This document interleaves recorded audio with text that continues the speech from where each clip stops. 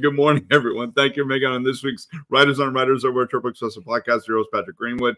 This gentleman needs no introduction whatsoever, but he's going to get one anyway. All right. Mr. Jim Flynn. Good morning, Jim. How are you today? I'm great, Patrick. You?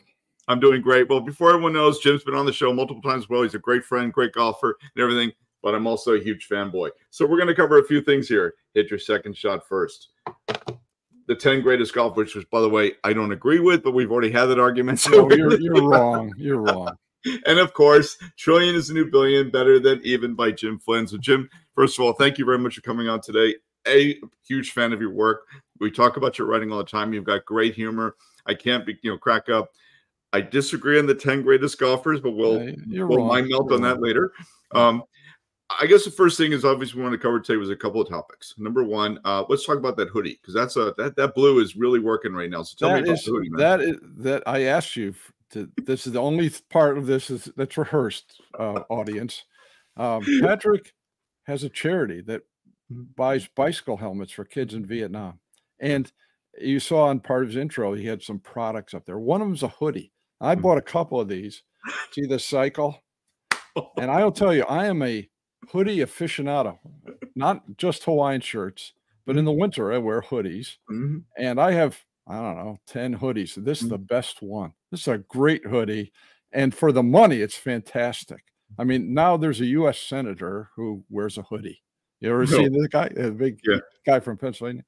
So the world is getting better in many ways. This is a tremendous hoodie. Go on and buy one or two. I'm buying more. I'm giving them away.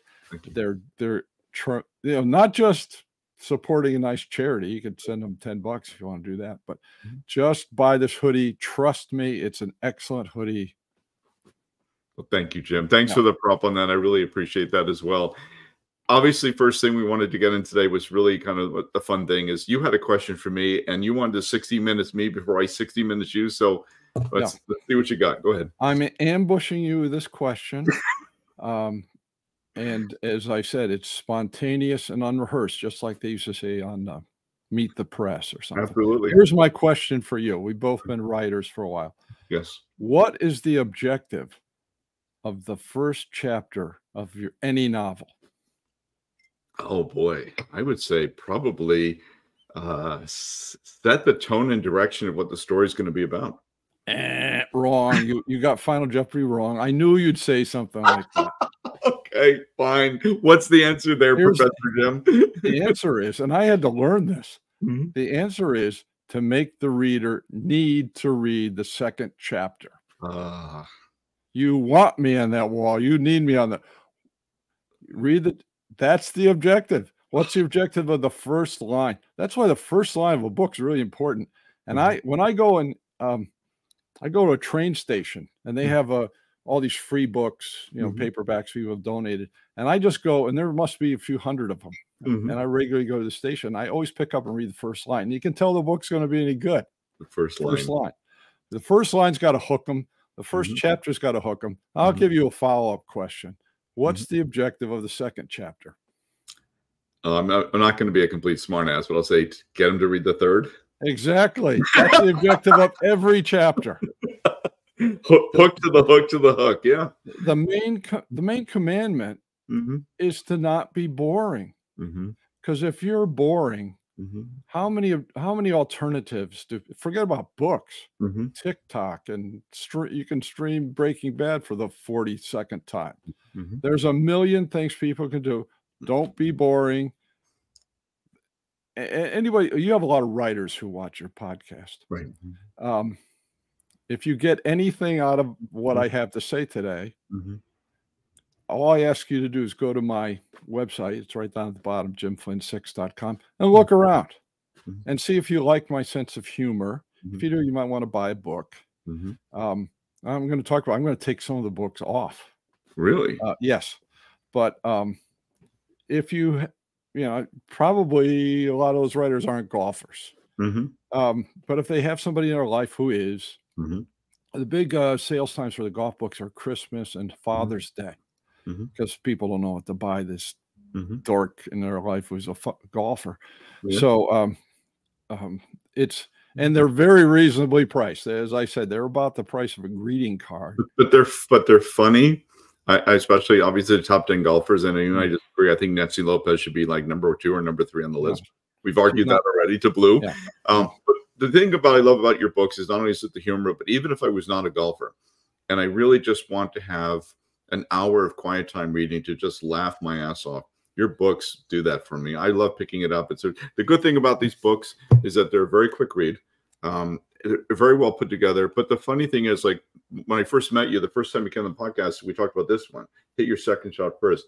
This is actually a life book. It's not just a golf book. It really is about, well, why are you waiting to do the right thing? Why are you waiting till you make a mistake before you do the right thing? Why not do what you're supposed to do first to prevent having a bad problem happening in the beginning? And I thought I really kind of apply that not only to my golf game, which, by the way, is okay.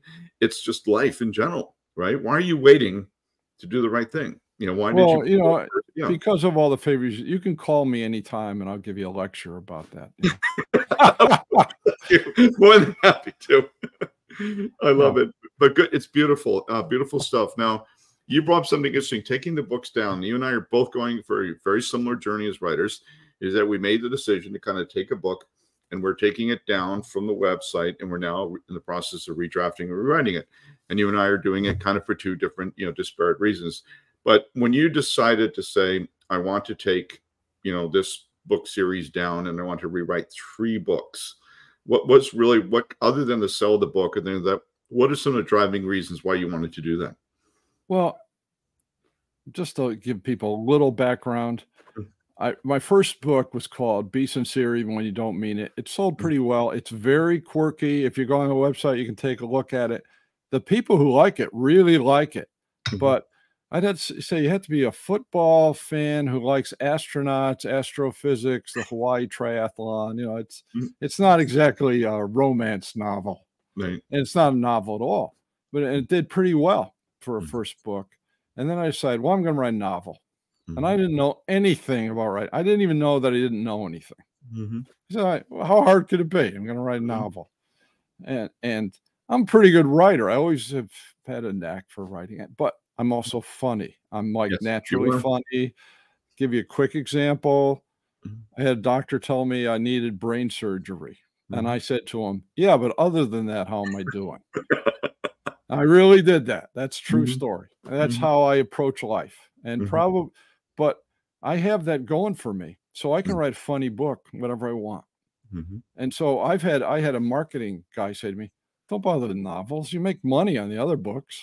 Write the short, funny books. They're much easier to write, and you make money. Now, I haven't lost money on the novels. I've made a few bucks, but and I don't want to say I'm not making tons of money. There's not a Brinks truck pulling up to my house with not yet, but my objective was to make enough money to pay for my annual golf expenses, and I've exceeded that for 6 years. And the golf books sell. They're like evergreen. They sell all the time. Somewhere in the world, somebody buys one of those books every day. I love it. Which is pretty cool. You just think, hey, somebody in Japan is reading this book. And with Amazon, they read some of it, they read online. So, okay, that's one segment. We're not going to talk about that because the people watching this podcast aren't going to write golf books. They're not going to write the other stuff. They can go online and see what I did. All right, so I wrote a novel, and it won an award. It actually won 2 awards. I thought, well, that's pretty cool. Award-winning novelist. And then I went to Dunkin' Donuts that they bought coffee, and they charged me full price. How dare you? Don't you know who I am? I'm Jim Flynn. Okay. That's $1.50 then. It's $3.50. But so big deal. You won an award. They're not as successful as I wanted to be, but they're also not as good as I want them to be. I made a lot, and there are people who really like them, and people who like the. No, I did. I like it as well. That was a really good series. But and I don't want to get all writery, and I'm not going to do that and bore people with stuff. But I'll mention a couple things. You just learn not to make a lot of amateurish mistakes. For example, in Losing Lola, the first book, I do a 20-page flashback. Well, you learn. That's what happens in a fight. You ever watch the Bourne Identity, the Bourne movies? He's always having these flashbacks, getting tortured, but waterboarded as part of his training. How long the flashbacks last? 5 seconds. Yeah, They're like 10 a seconds, dream. They're a dream. Boom, boom, and then he's back. Mm-hmm. If you do a 20-page flashback, you take people out of the story. You take them. You've built up all this tension. Now that when they go back, they don't even remember what's going on. So flashbacks have to be quick and they have to be dreamlike and don't get people out of the story for too long. That's one example. Another example is way too many, and a lot of beginning writers do this, way too many named characters. Because when you name a character, people subconsciously think they have to remember the name. Right. They don't know they're doing that, but they see a name, it's going to be, and then you never mention them again. And that's a book closer for people. And as you know, on Amazon, a lot of people read online. The Amazon has a subscription service, so you get paid by how many pages they read. If they buy your book, you get paid whether they read it or not. But if they read 5 pages of your book and you're confusing them and you're flashing back and they can't figure out what's going on, you make 2.5 cents. They close, yeah. Yeah, exactly. They go on to the next book, or they go on TikTok. They go somewhere else. So, and there's a million little things like that. And also the end of the book, I violate. I don't want to get all jargony on you. I don't end the books right.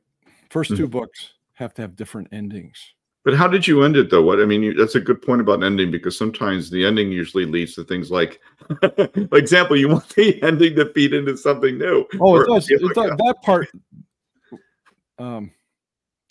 not the very ending, but the climax of the story. Climax to it. It's different.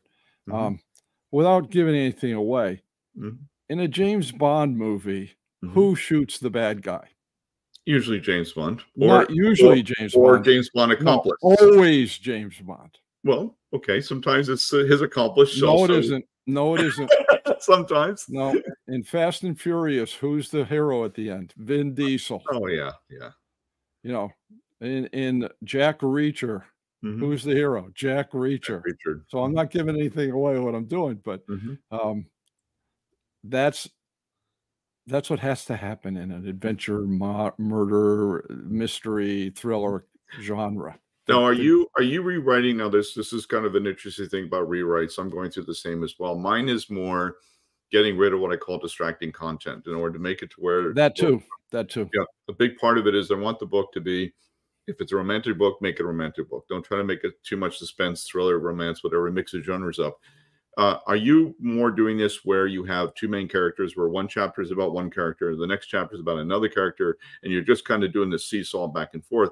I notice a lot of people that will write in that style to say, I have to be in the headspace of the main writer or the main character. Then in the next chapter, it's the other character, and then they sort of have a clash at the end. Or are you still going to blend in characters throughout the story as well as you're writing? Well, that's a really good question. And I didn't want to get all bogged down in this stuff, but that's when I got in. I got into a couple big time agents, which most people never do. I had big time agents read my manuscript. I don't know if you've been through that dance, but it's a hard. Most of the time you don't even get an answer. Right. Then you get an answer, and you send me a synopsis of the book. Then you don't get an answer. It's a long minuet you have to go through. I got through to 3-4 steps. Hey, send me the manuscript. I'm interested. And then both of the times they were rejected, and they were rejected. They said, "Hey, you're a good writer, but your plot structure stinks, and your point of view character, you have to, it's amateurish. You have to work on that." So that's what you just talked about. Point of view character, J.R. Johnson is the protagonist. He's the first person narrator. Right. But what I've done, what the big change, why it's so hard to rewrite these first 3 books is what I would do. I'm reluctant to say this, but I'd lapse into what's called omniscient third person. Means you can tell what it's like this godlike person is telling you what everybody else is thinking. Right. That doesn't work in a thriller. Mm-hmm. And so what I have now, the book I'm writing now, has J.R. Johnson is the first person narrator, but it has 2 other point of view characters in the third person. Are they in the same chapter? Are you doing a J.R. Johnson chapter? Then somebody else becomes occasionally they're in the same chapter. Same chapter. But it says at the beginning of the chapter, it says the person's name. So you know who the point of view character is. Okay. And if you do this well, nobody notices.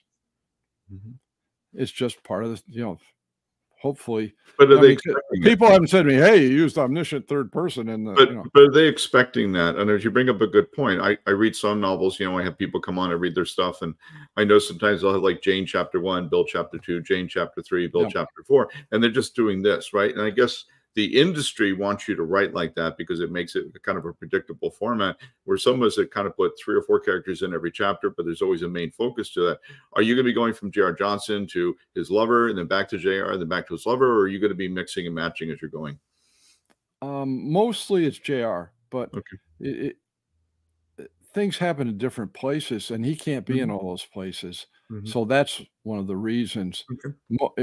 80% it's him.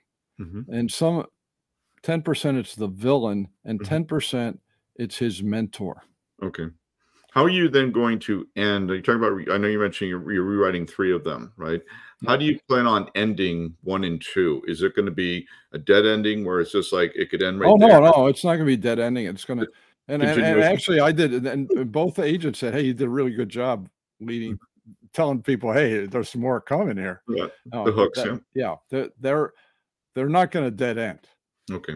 So you have, now, are you still considering them being standalones? Like if you and I met, we hang out, we're in a coffee shop, we just finished playing golf, and you hand this beautiful book to me saying Better Than Even, and I pick it up and say, I can read this. Is this still going to be like a standalone? Sure. Or do I have to have enough background of another book to be able to read it? Definitely not. And in fact, and people say, you can't do this. I was, and in fact, I even said this in my blog. I'm tired of self-publishing. I'm going to get an agent, and for my novels, I'm going to, go traditional. I don't think I'm going to do that. I think and I've talked to a marketing guy since then, and he's the guy who said, basically, you should just give up on the novels. And he helped me market Hit Your Second Shot First, and it was definitely worth the money. And I said, no, I'm not going to do that, but because I like doing it. Yes. I like writing novels. And I know another guy who was writing novels, and they were in like sci-fi, nothing that I would do.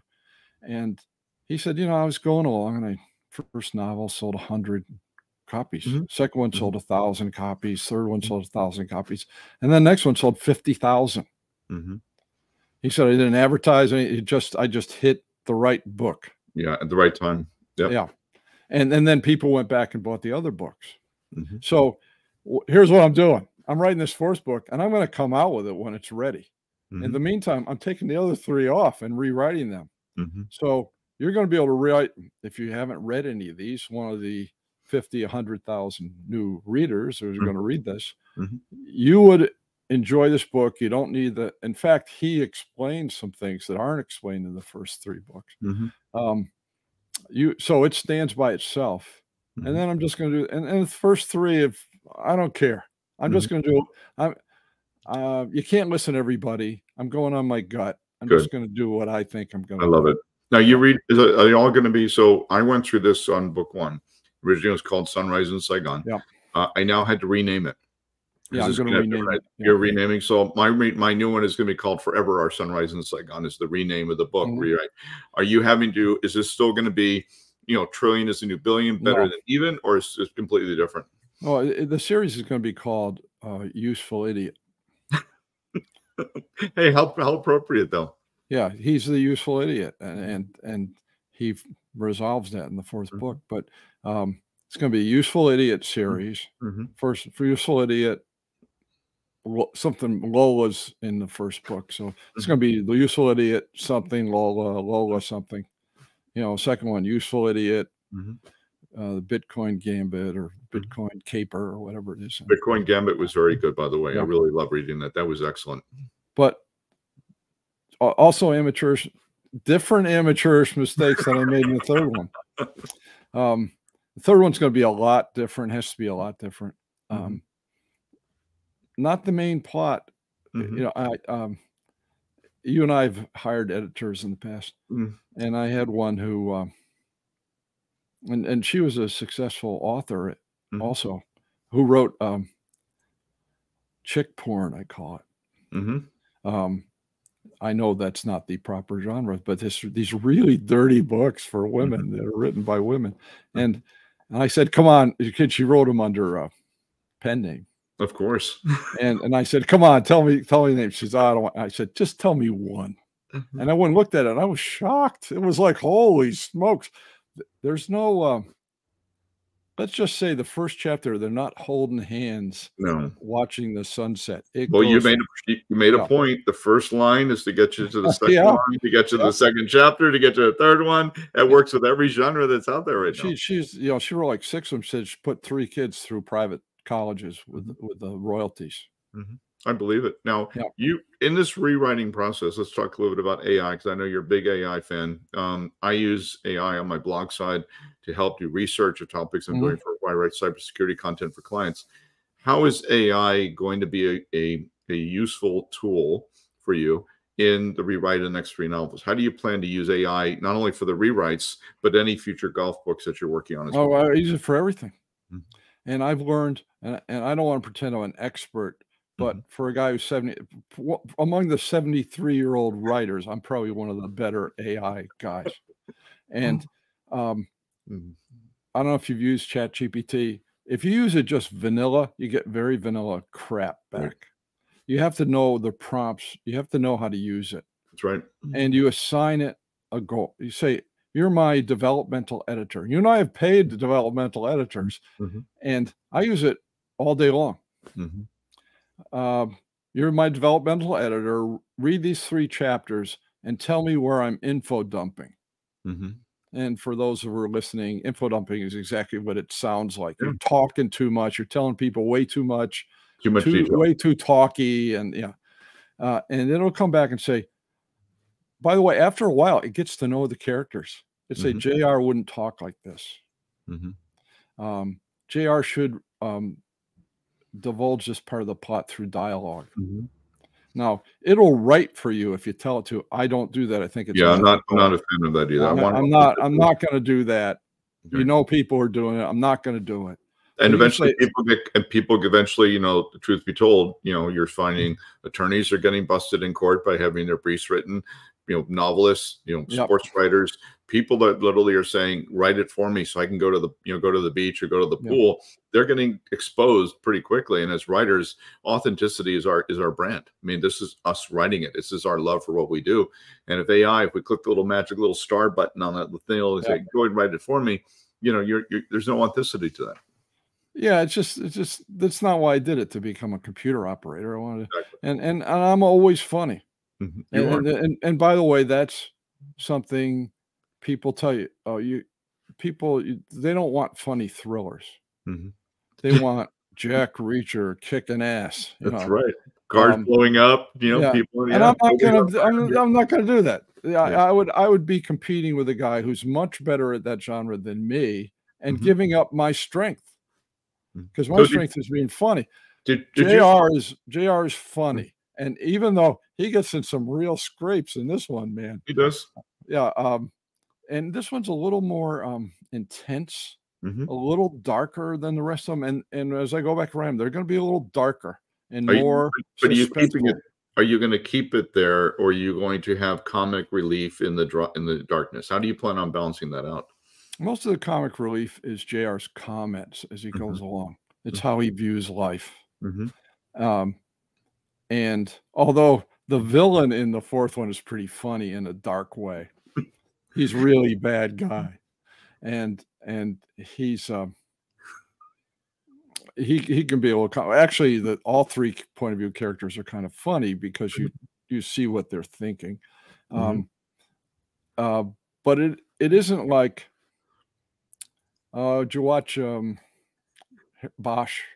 No, I don't watch Bosch. But I've seen it. Bosch has a couple characters. They're old detectives, and they're the comic relief. When they come on, they're the funny guys. it's not like that. It's built into the. It isn't just stapled on. It's part of JR's being. He's observing things. He's growing as a character. He's observing the world. That's where most of the humor comes from.